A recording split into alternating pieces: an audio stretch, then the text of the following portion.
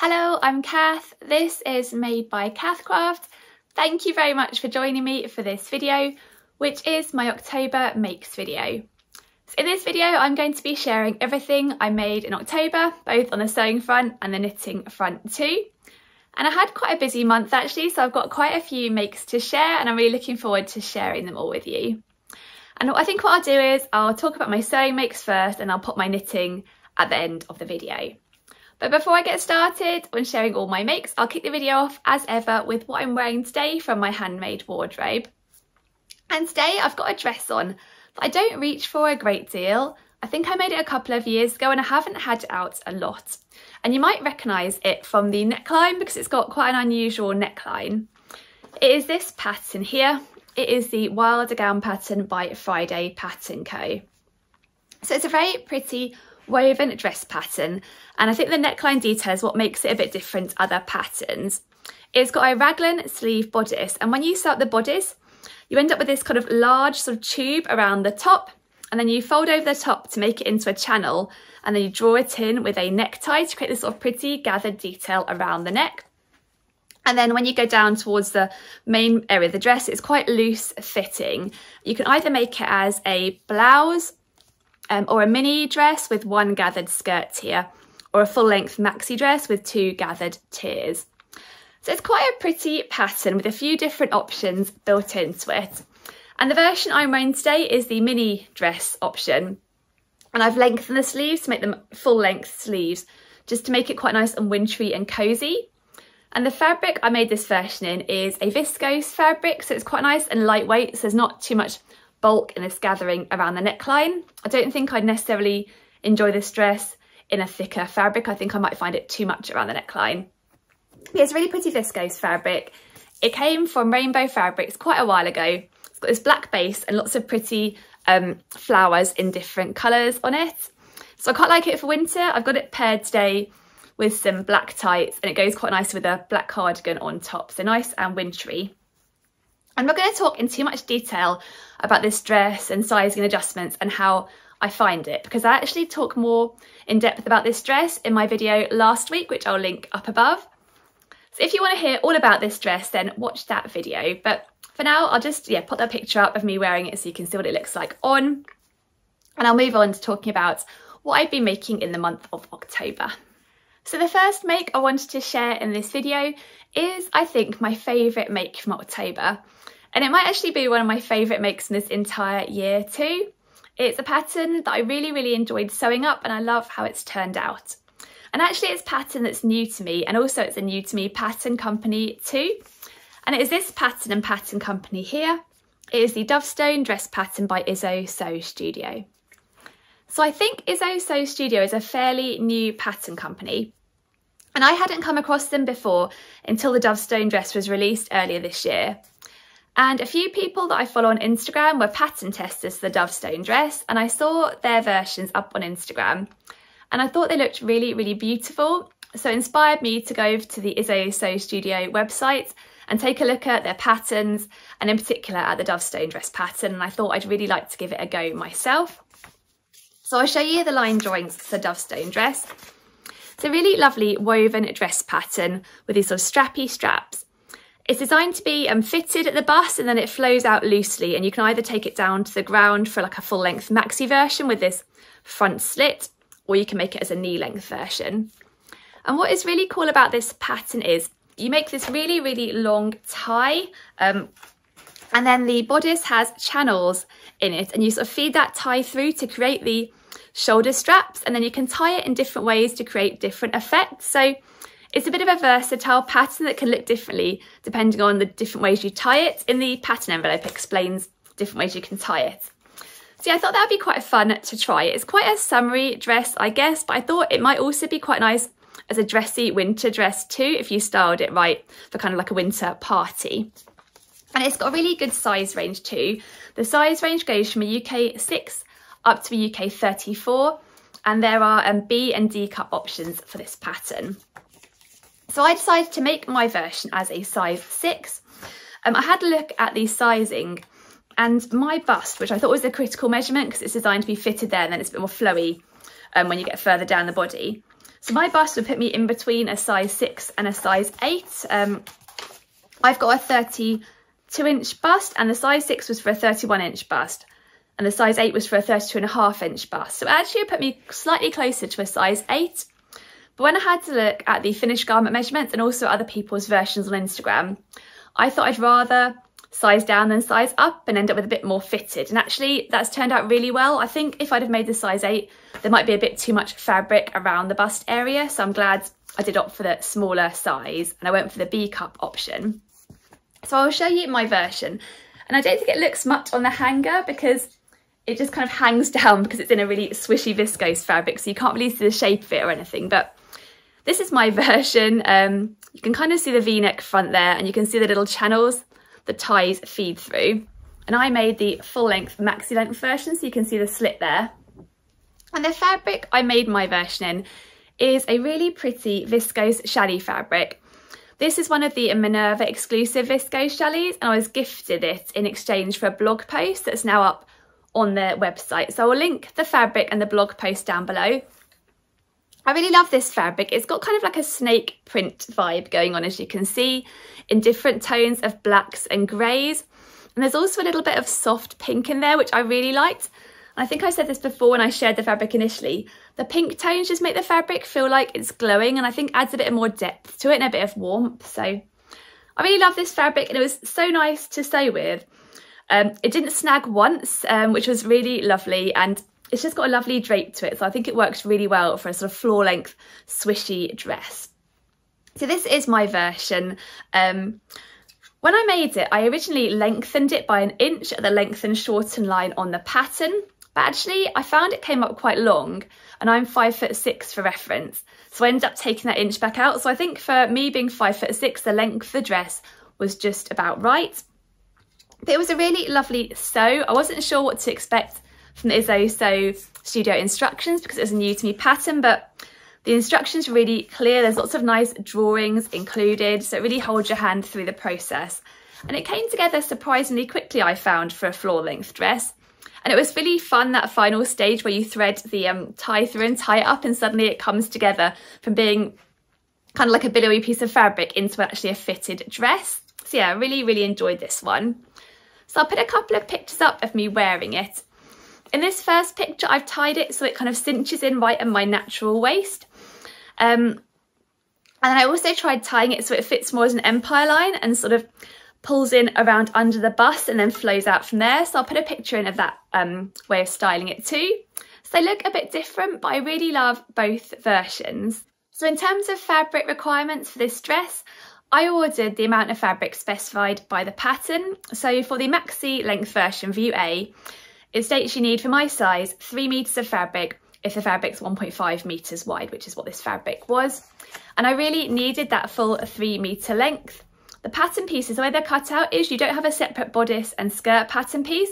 It's one long pattern piece to cover the whole of the bodice and the skirts, the whole length of the dress. So they are very long pieces, and you need the room to be able to cut those out. So I did need the full 3 meters of fabric. So it is quite a fabric hungry pattern, I guess, but you do get a maxi length dress, so there's quite a lot of fabric needed there to reach down to the ground. But it was a lovely sew. I really enjoyed sewing. I'd definitely be up for sewing more Izzo Sew Studio patterns in future, and I'd love to sew another version of the Dovestone dress because, yeah, I love how it's turned out. I think I'm going to really enjoy wearing this one. I think it's got a bit of a wintry vibe to it with these cool colours, so I'd love to wear it maybe to a winter party where I dressed it up with maybe like a little black shawl or something like that. But I think it'll be great for on a summer holiday too, so I'll definitely be packing it in my suitcase next year if we go somewhere hot as well. So yeah, very enjoyable sew, and I definitely recommend the Dovestone dress pattern by Izzo Sew Studio. So the next makes I've got to share are actually 2 garments that I sewed up, both using the same fabric. And recently I've been really trying to use up all of my older fabric remnants, because I think over the years I've accumulated quite a few fabric remnants, either where I ordered a bit too much fabric in for the initial project, so I was left with quite a large piece left over, or sometimes where a project has just taken less fabric than I expected, so again I ended up with a fabric remnant. And I've been trying to find use of them rather than having them sit in my fabric suitcase, not really being loved and enjoyed. And so on more recent projects, if I've ended up with a decent sized fabric remnant, I've been trying to think of a use for it straight away and trying to actually sew that second garment up rather than just popping the fabric remnant away again in my fabric suitcase, maybe never to see the light of day again. So that is what I did with this fabric here, which is a fabric that I bought earlier this year and finally got around to sewing up what I wanted to sew with it this October.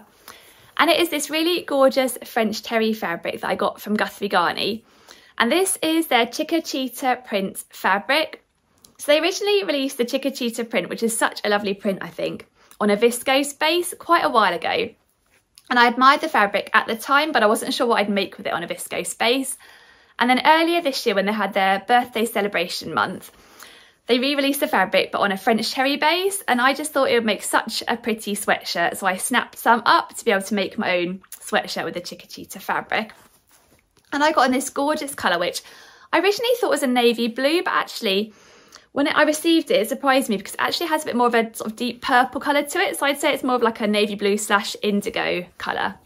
But it's so lovely. I love all the pops of colour. I just think it's such a pretty print. And I got the matching ribbing too, as you can see, to make this sweatshirt.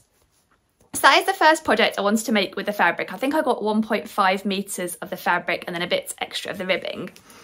I decided to make this pattern here, the Megan Nielsen Jara sweatshirt pattern. It's one of my favourites, and actually when Cath released this fabric, they released it as a Sewing Society kit with the Jara sweatshirt, and when I saw it made up by Lauren as a Jara sweatshirt, I just thought I want to make that version up too. So that is what I did. I sort of copied the kit, but I didn't need to buy the kit because I already had my trusty Jara pattern, which is very old now, and I've had to patch up quite a lot down the sides because it's definitely falling apart, and I've got loads of different versions in here that I've traced out, so it's quite a meaty pattern envelope.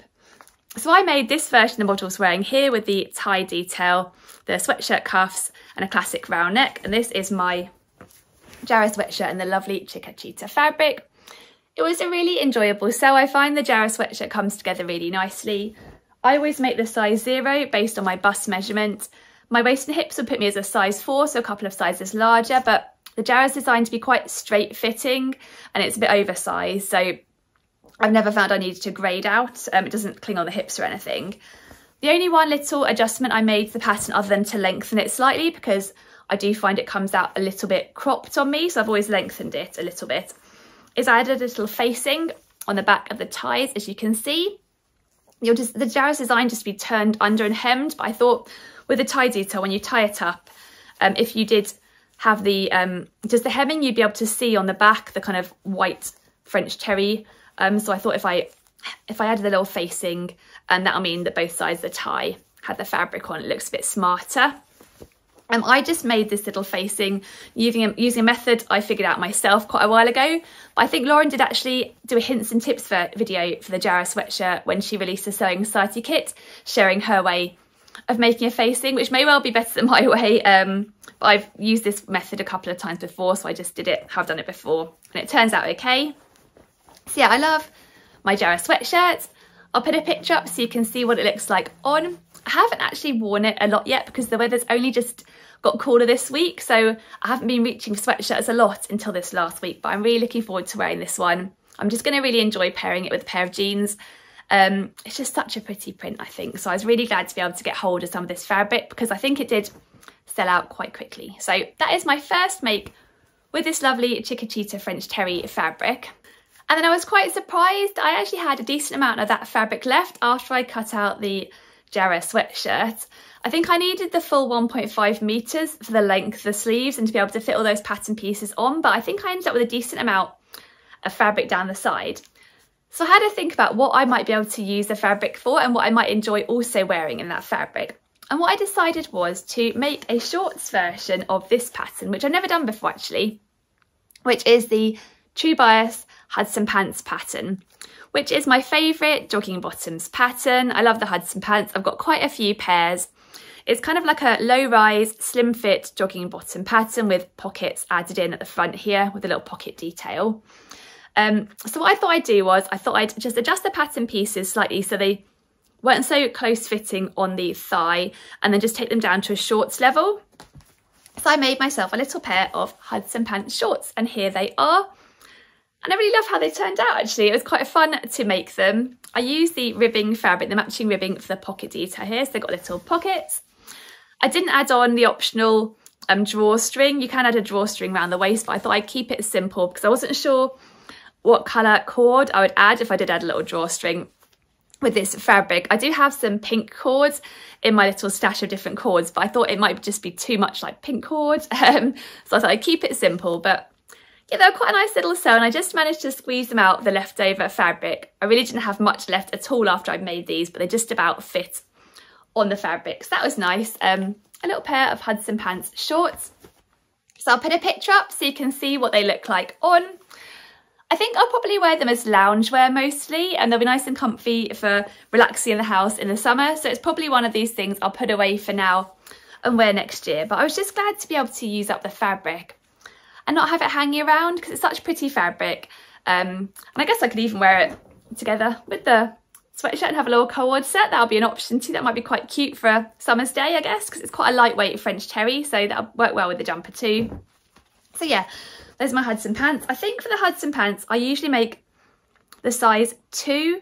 My waist would put me as a size 0. My hips would put me as a size 4.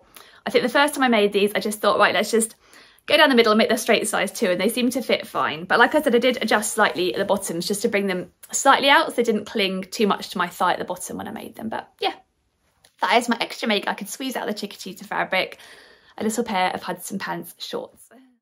So I mentioned earlier in the video that I've recently been having a look through my older fabric remnants that I've had left over from other projects and figuring out whether I can squeeze another garment out of those remnants.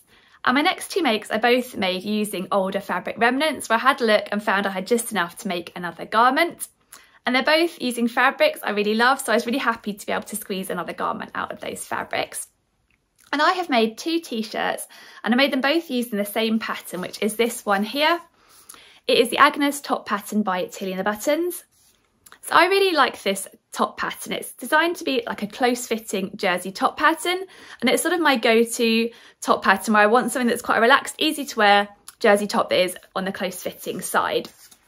So I'll show you the line drawings. I particularly like to make this version here that has this scoop neck and a long sleeve, but if I'm making just a t-shirt, I'll just crop off the sleeve to short sleeve length. It's a very easy adjustment. There are a couple of other versions you can make, like this ruche sleeve version. I never actually tried that one because I wasn't sure it would suit me. And you can add a little bit of ruching on the front of the scoop neckline too. But I do love this classic version here. And the Agnes top pattern has been re-released by Tilly and the Buttons in a larger size range. Now, it used to have a fairly limited size range, but it's now available in a UK 6 up to a UK 34, which takes you up to a bust of 60 inches. That's really good. So yeah, I had just enough of 2 fabrics to be able to squeeze out 2 Agnes t-shirts. And I think because it is a close-fitting top pattern, the pattern pieces are fairly small. So I wouldn't have been able to fit a more boxy t-shirt for these fabric remnants. But my first version is this one here. And I really love this t-shirt. I think it's quite classic. I guess it gives me a bit of a French sort of vibe with sort of Breton style stripes, I guess. And I made it out of this cotton jersey fabric. I originally used this fabric to make, I think, a molly top by Sew Over It. It's really lovely actually. When you look at it close up, it's got this little fleckiness to the navy stripes and all different colours, which I think is quite pretty. I originally got this fabric from Lily and Mimi Fabric Shop, who I think unfortunately are currently in the process of closing down. I think they've got some good deals on at the moment, so I'll link their website down below in case you fancy having a browse of their closing down sale. But it's a lovely quality fabric, and I was really happy to be able to make this kind of classic t-shirt. I know I'll get a lot of wear out of it. I don't think a navy and white striped t-shirt will ever go out of style, I guess. You might notice though, I didn't use the scoop neckline from the Agnes top. I actually borrowed the neckline from a different pattern for this t-shirt, and I borrowed the neckline from a free pattern, which is this one here. It is the Mandy Boat Tee pattern by Tessuti. So I'll link it down below. You can just download it for free on the Tessuti Fabrics website. It's for a looser fit drop shoulder jersey top, but it's got this really nice boat neckline, and the way you sew it, it ends up with a really nice finish to it. You use a twin needle to stitch it down. It does create a lovely finish. So I borrowed that neckline. I already had the pattern pieces traced out with the Agnes body and this neckline because I've made this hack before. I just make the standard Agnes in size 2, which pretty much fits my measurements, and then it's quite easy just to trace on the boat neckline. So yeah, I really love how it's turned out. I think it's a really classic t-shirt that will go with a lot of things. I'll put a picture up so you can see what it looks like on. Yeah, I was just really happy to be able to use up that fabric scrap, and there really wasn't much left after making this t-shirt. I was glad I had enough fabric to be able to do the stripe matching and everything. So I've got stripe matching down the side. And yeah, I just think it'll be a nice basic for my wardrobe, I guess. That is my first t-shirt I made using the Agnes top pattern and a fabric remnant. And then my second remnant is a bit more jazzy, I guess, than that one. This is my second t-shirt I made, and as you can see, I went for the classic scoop neckline on this version with the neckband. And this is a lovely fabric, this sort of charcoal grey colour background, which isn't a colour I've got a lot of in my wardrobe, with this really cute leopard print on. It's another cotton jersey, and the gold leopard print has glitter on, which I thought was really pretty. I originally used this fabric to make a Kyolo wrap dress by Named Clothing. I made a sort of 3/4 length sleeve, knee length version. And I really enjoy wearing that. It feels like a dressy dress, so it's one I'd maybe wear out for a meal in the evening. But I think this will be more of a casual top I can pair with just some jeans, and just add a bit of add a little bit of leopard print to an outfit. So again, I made it in the size 2. I think I lengthened the body slightly on the Agnes. I quite like it coming down a bit longer. I often tuck it into jeans or a skirt, so it's nice to have plenty to tuck in so it wouldn't pop out as well. And I'll put a picture up of me wearing this one too. Again, it was just really nice to have enough fabric to be able to squeeze out this top and make use of that remnant that had been sitting around in my fabric suitcase for absolutely ages. So those are my 2 Agnes tops using fabric remnants. It was really nice to get them sewn up. So the next make that I've got to share is, I think, another one of my favourites from this month. And it is another dress. And I do love sewing and wearing dresses, so I guess it's not a big surprise that the Dovestone dress and this dress are 2 of my favourites from my October makes. But this is the dress that I made using this pattern here, which is the Zoe Tank and Dress pattern by True Bias. I really like True Bias patterns. I always find them really enjoyable to sew up and very comfy to wear too, and I really like the style of them. And this one is a really good one, I think. So it's for a tank and dress, and it's quite a fitted silhouette to it. It's a jersey pattern. So this is the tank. It's very fitted at the bust and the waist and the hips. The dress is fitted, I think, at the bust and waist, and then sort of tapers out, and it's like a maxi length dress that ends up quite swishy at the bottom. And I've made the tank top a few times, and I think it's such a great basic. I've really enjoyed wearing it in the summer, but I also think it'll be great for layering in winter with like a sweatshirt over the top. It's got this V neckline, but True Bias has also released on their website a free add-on so you can mix up the neckline. There's also now a scoop neck option, I think a square neck option, a slightly higher neck option, which is quite cool. So it makes it quite a versatile pattern that you can make in lots of different ways, I think. But having made the tank top a few times, I was really keen to give the dress a go. And I had in my mind the idea of making a really great basic sort of jersey dress for summer that'll be nice and comfortable and I could just pull on. And I really like the idea of shortening it and turning it into like a mini dress, because I couldn't see myself so much making or wearing the maxi dress version. So I had that in my mind this summer, and then I've got to the end of summer and I hadn't made it, but I thought there's no reason why I can't make it on October. I'll enjoy wearing it next year.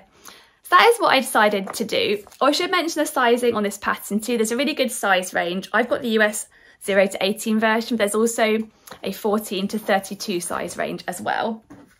But here is my Zoe dress in a sort of mini length, as you can see. I went for the classic V-neck option. Hopefully you can see it at the front. The back has more of a sort of round scoop neck. You don't have the V at the back. And I made it in this gorgeous fabric. I'll hold it up close so you can see. It is a tencel rib knit that I got from Minerva.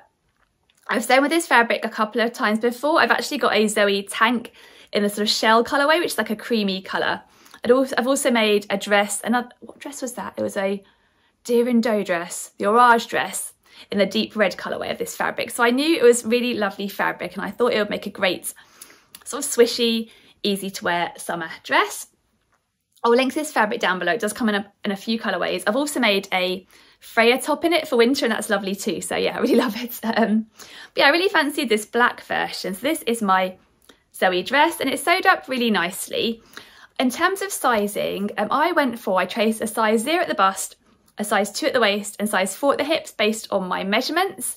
I then shortened the dress by I think I shorted the dress originally by 11 inches, but instead of just cutting the pattern piece off at the bottom and trimming it like that, I took the length out somewhere a bit further up because I didn't want to lose the fullness of the skirt, because I wanted it to be quite a swishy mini dress, and if I cropped it off it wouldn't have had the same width when you got down to the bottom. But I did end up shortening it a little bit more. I think I originally took 11 inches off the maxi length, and then I shortened it by a further 3 inches because when I held the pattern piece up I wasn't exactly sure where I'd sit, and I didn't want to cut it too short to start with and end up with a very short mini dress, so I thought better to shorten it a little bit later. So yeah, how many inches of that in total I took off? I think, yeah, 14 inches I took off from the maxi dress length to bring it up to more of a mini length. And it stayed out really nicely. The only other adjustment I ended up making was these, the straps are designed to go all the way around, and with just a seam at the bottom here. But I actually ended up having to shorten the straps at the top here, because this fabric is lovely and drapey, but when it gets towards a dress, it ends up being quite heavy. It's got a bit of weight to it, this fabric. And I felt it was pulling the straps down a bit too much. The straps were pulling and it ended up being a bit low. So I ended up sort of trimming the straps off and just taking a bit of length out of the strap just up here at the shoulder. So it has got a little shoulder seam now on the strap, which it wouldn't have had unless I'd had to shorten it. But I'm glad I made that adjustment because now I feel like it hangs to the right place. Obviously I've got the vest top version, so I know how that one fits, and I haven't needed to shorten the straps in that one because it just clings to the body and doesn't pull down. But with the dress, and I guess it's quite swishy at the bottom, so there's a bit of a weight of fabric there. I did find I needed to shorten those straps slightly to compensate for the weight that was pulling it down a little bit. And the fact this fabric is very stretchy, so yeah, it was just stretching down a bit too much. So I've got those little seams there that I shouldn't have at the top of the shoulders, but I don't think you would notice at all, and I'm glad I made that adjustment. But I'll put a picture up so you can see what it looks like on. I think it's a really nice classic little black dress. It'll be great for wearing in the summer, I think, with a pair of sandals or flip-flops or whatever, so I'm glad I made it. And it's definitely a dress I'd make again in a different fabric maybe. So yeah, I'm really happy with how it turned out, and it's just nice to be able to make up something you have in your mind that you really want to be able to wear, and that's what I did with this Zoe dress. So that brings me to my final make that I've got to share with you in this video, which is a knitted make. And if you've been watching my videos recently, you'll know that I've been knitting up a cat for my son and one for my daughter using the patterns from this book here, which is the Knitted Cats and Kittens book by Sue Stratford. I've had this book for quite a while, and if you're a long-term viewer, you'll probably remember a couple of years ago I went through a phase of knitting up lots of different cats and kittens for my son and daughter, and they each amassed quite a collection. And then the book got put away until recently when they rediscovered it and got it out and had a leaf through, and they each found a new cat they wanted me to make. So I've been working on those 2 new cats, and I've finished my daughter's now, and I'm just putting the finishing touches on my son's. So hopefully I'll be able to share his one in a video very soon, but I thought I'd share my daughter's now. And I made my daughter the one she requested, which is, I'll just find the right page in the book, this one here, Tabby Grey. So she's a cute tabby cat in 2 different shades of grey with this sort of stripy legs and body and tail. She's knitted in Aran yarn. And she was an enjoyable knit, but quite fiddly. And I hadn't done much knitting for a while. I'd been mainly crocheting in the last few months. So I really had to get thinking and remembering how to do it. And I had to rediscover how to do intarsia to be able to sort of weave the 2 different yarns nicely together and create nice dense stripes that wouldn't sort of show up the toy stuffing when you stuff it. So nicely densely woven together. And it was quite fiddly as well because it's knitted in Aran yarn, but with 4mm needles, which seem quite fine needles for Aran yarn. So it worked out really well because it has ended up with Tabby having a nice dense coat, but it was a bit fiddly and the sewing up was very fiddly. But I'm happy with how she turned out, so it was worth all the effort, I think. So here is Tabby Grey. So I pretty much went for the same colours in the book because that's what my daughter wanted. Historically, she's gone for sort of pink variations, but she wanted Tabby Grey to be more of an authentic tabby cat in the 2 different shades of grey. So here she is. She's got the little stripes on her arms and on her back and on her tail. I particularly like the tail stripes. I think they're really cute. And the little stripes that are sewn on her head. These little grey ears, little pink nose, and then she's got little pink toe beans, which I think are really cute. little whiskers, little blue eyes. And yeah, I'm really happy with how she turned out. It felt like it was worth all the effort. It took quite a long time, you know, with all the weaving in. It was pretty fiddly, but yeah, I like how she turned out. I think she's pretty cute, and I'm hoping my daughter will love her too. So that is Tabby Gray. It's such a fun project to knit from this book. There were lots of little pieces to make, so it's really easy to pick up and put down. And then when it starts to come together, it's a relief, because when all the pattern pieces are just there having been knitted up, it doesn't really look like it's going to come together into the shape of an animal. So it's always a relief when they do turn out okay. So yeah, that is Tabby Gray. I got the yarn just from Lovecrafts. It's a, I can't remember which brand it is. I'll link it down below. But it knitted up really nicely. And then you just use a little bit of wool to do all the little features. And the wool that's used for the sort of little toe beans and the nose is a finer wool. It's a sport weight wool. I had that in my stash, left over from other kitty creations. That was quite handy because you only need a teeny amount for this cat. So I was glad to have that already there. But yeah, that is Tabby Gray, my little knitting creation for this month. And I'll hopefully share my son's finished cat sometime very soon. So that is everything that I've got to share in this video. So I hope you've enjoyed hearing all about what I've been making this month. Let me know in the comments below if you've got a favourite. I think mine is the Dovestone dress. Hopefully I have an opportunity to wear it somewhere soon.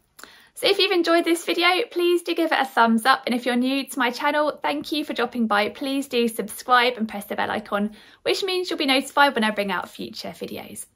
But thank you again for watching. I hope you're having a lovely day, and I will see you again soon. Bye.